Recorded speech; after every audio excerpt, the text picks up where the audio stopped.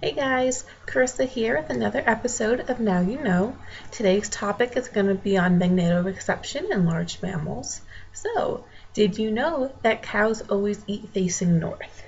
So, if you ever spent a couple hours on Google Maps just looking at cows, you would see that they're all facing north. And that's exactly what some of these researchers did.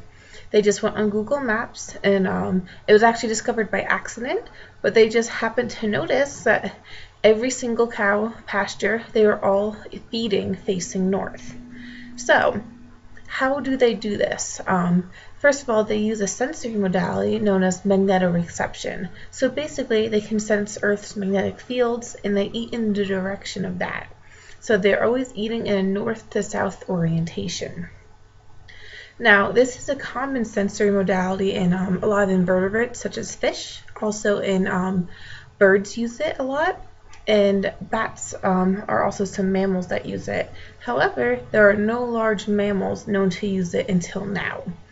So, what is it? So what is magnetoreception? It's basically, like I said, you sense Earth's magnetic field, but its purpose is to determine oneself's location, other individual locations, and also direction. So for example, fish will use it to detect prey. They use a lateral line system in conjunction with an electrical stimuli on that. And birds will use it for migration, so that actually sends direction that way, and that way they know where to migrate. But why would cows use it? So if you look at cows when they're eating, they're all uniformly facing the same direction. However, under power lines, they are in a random orientation. And this is because the power lines disrupt Earth's magnetic field. And also, they determined that wind and sun had no influence on the direction.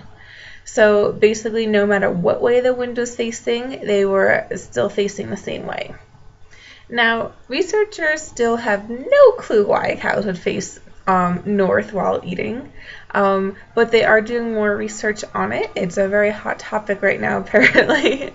But they are trying to determine why cows eat in the direction of the magnetic field, and also how they can even detect the magnetic field and what underlying mechanisms are there that allow them to do this. So, now you know, cows always eat facing north.